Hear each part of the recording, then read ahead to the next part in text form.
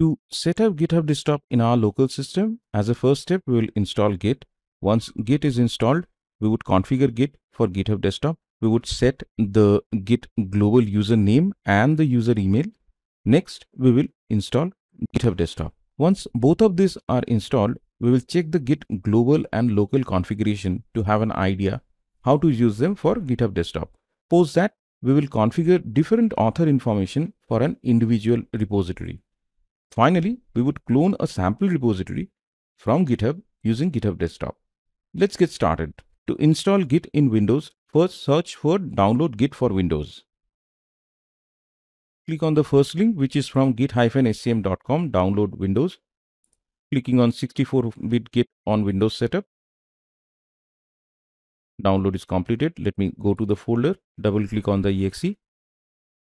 Click on next, keeping the installation location as is. Again, click next, checking this icon to have an icon on desktop.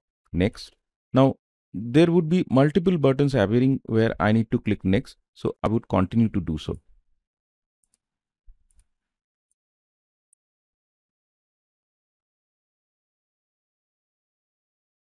Install. Installation is complete. Unchecking this, click on finish. Open command line.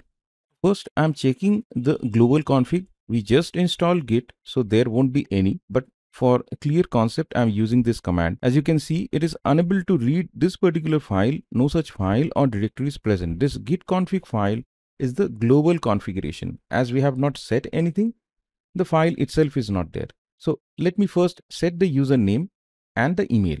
Setting the global username and the global user email. Now, if I run the command which I ran initially, you can see it is giving me this information. Now, where is this file? It is in C users, then my username .gitconfig. Let me open that file and show you. C:users, then my username. This is the file. I'm opening it using Notepad++. If you see here under user, I have the name and email set. Next, we would install GitHub Desktop. Search for download GitHub Desktop. Clicking on this link, desktop.github.com, then download. Click on this button, download for Windows. Download completed. Going to the location, double click here. Installation is in progress. Once it is complete, I'll resume the recording. Now the installation is complete. You can see there are two options. One is you can sign into GitHub or sign into GitHub Enterprise, or you can skip this step and then it would provide you the option for local setup. Let me minimize everything. Before we proceed with login and other steps, let me explain few basic concepts here. So the first thing, do we at all need to install Git for GitHub Desktop? Is it mandatory? The answer is, as per GitHub Desktop website documentation, yes, it is. I will show you the link and also the text over there. But practically speaking, if you don't want, even without installing Git, you can use GitHub Desktop. And the next steps that we would perform, you will come to know. Even if you don't have Git, you can manage with GitHub Desktop. But if you follow the best practices and the documentation from the GitHub Desktop website itself, yes, we should. Here you can see, if you go to this GitHub website in this particular link, under part 3, configuring Git, they are clearly mentioning you must have Git installed before using GitHub Desktop. If you do not already have Git installed, you can download and install the latest version of Git from this particular location. So if you want to customize and configure the Git, ideally you should have Git installed. From practical experience, yes, we can skip it. We can still use GitHub Desktop without Git. Now, in case we have Git installed, how to configure Git for GitHub Desktop? By default, if you have Git installed, GitHub Desktop uses the local Git configuration settings and provides the option to configure some of these settings like Git username, Git email ID, etc. and also the default branch which is used when creating a new repository. We would understand it better in this lesson when we do the hands-on part. If name and email address have already been set in the global Git configuration, GitHub Desktop will detect and use those values. This also we will check when we do hands-on. GitHub Desktop also allows to set a different name and email address for an individual repository. So these are some key aspects. We will check this out just now.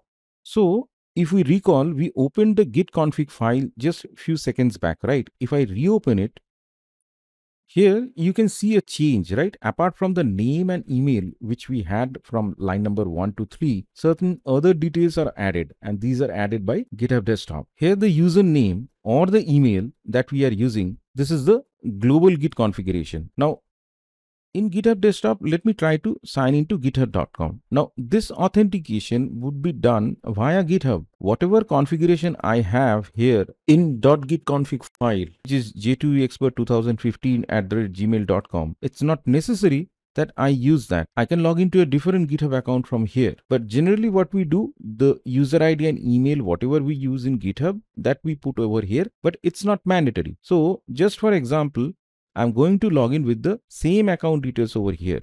Click on sign in. We need a verification code. I have entered the verification code. Continue. Click on open GitHub Desktop.exe. Now you can see over here, there are two options. One is to use my GitHub account name and email address. Another, configure manually. If I select this one, this is the information it is picking from my global Git configuration. So that is why I was telling, even if I don't install Git, even if I don't have that local or global configuration, doesn't matter. I can use this and I can work. So here I would do a little customization. I would change this to this email. And one thing it shows over here, if you perform a commit, it would look like this. Let me click on finish. If I maximize this, if you are logged in on the left hand side, the repositories, some of the repositories, not all, would be shown here. These are all the repositories I have for this particular account in GitHub. And then we have this UI. If I just click on this in file, there are multiple options like add or clone repository. I'm not going through all of them, but at a very high level, these are the options we have. This is more or less repository related. These all are disabled now because we don't have any repository. This is a branch related thing. And the last one is regarding help. Coming back to what we were discussing, we have a global Git configuration, but in GitHub Desktop, we can ignore that completely. So right now I'm going to show you, I will just log out from here and I will log into GitHub Desktop using a different GitHub user email. But for that, let me first log out from my GitHub account.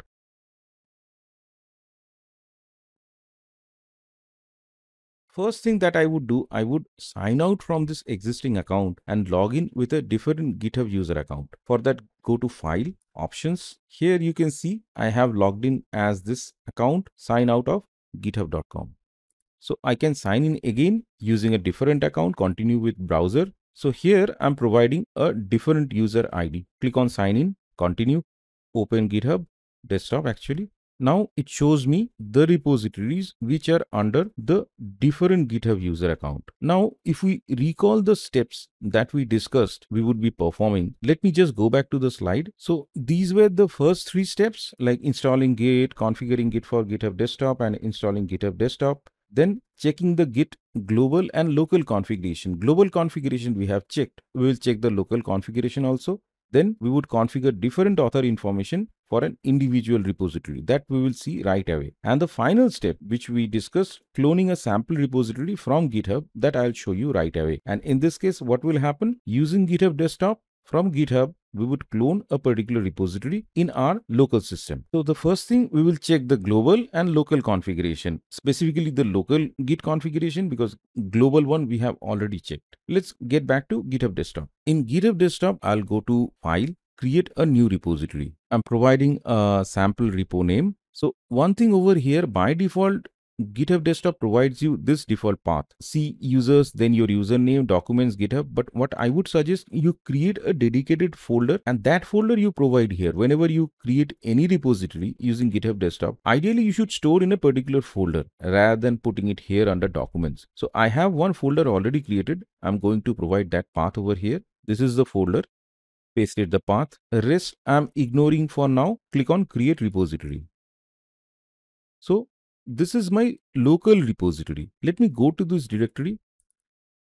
Under view, if you have checked to see the hidden items, you can see this .git folder. Otherwise, it would be a hidden folder for you. If I go under this and open this particular folder, maybe using Notepad++, there is some configuration already provided, right? So this is the local Git configuration. Now, if I go back to GitHub Desktop here, I can change the author information for this specific repository. Right now, by default, it is using the global git config. If I go to repository, select repository settings and select this git config, you can see by default it is using the global git config. If you want to use a local git config which is specific to that folder, I can change it. Let me change it to some valid value.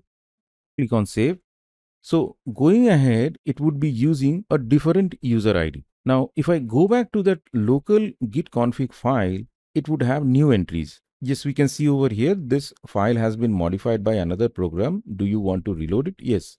You can see the information that we have passed, it has come here. So this is the local git config we have talked about. So we have checked both local and global git config, and we have also seen how to use a different author or user for a particular repository while using GitHub Desktop. Now the final step, we would try to clone a sample repository using GitHub Desktop. For that, I want to go to my GitHub account first. And also I forgot which particular user ID I was using. Let me go to File, Options, and I'm using this one, git sample user 2024. There I would log in. So this is my GitHub user account. Let me select any particular project, copy the URL, go back to GitHub Desktop, cancel all this. I want to clone a repository from the internet or GitHub specifically, right? So File, Clone Repository.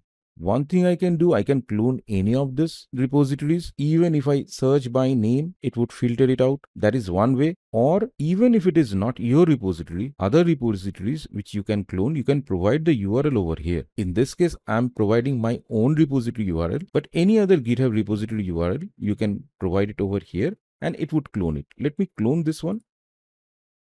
So we can see over here, the URL that we provided, that repository is cloned into our local system. Here, if I click this, both of the repositories are shown and we can toggle in between. And another thing, if we click on this particular repository, there are a couple of options. We can view it on GitHub, we can open it on command prompt, we can show it in Explorer, and as I have Visual Studio Code locally installed, it is providing me the option to open it in VS Code. So I'm not going to open it now. I can just click on Show in Explorer. So this is the repository. It got cloned here in my system and it has the sample code and files and all from the remote repository. To summarize in this lesson, what we did, we installed the GitHub Desktop and we understood some basic concepts related to installation of GitHub Desktop and some specific configuration.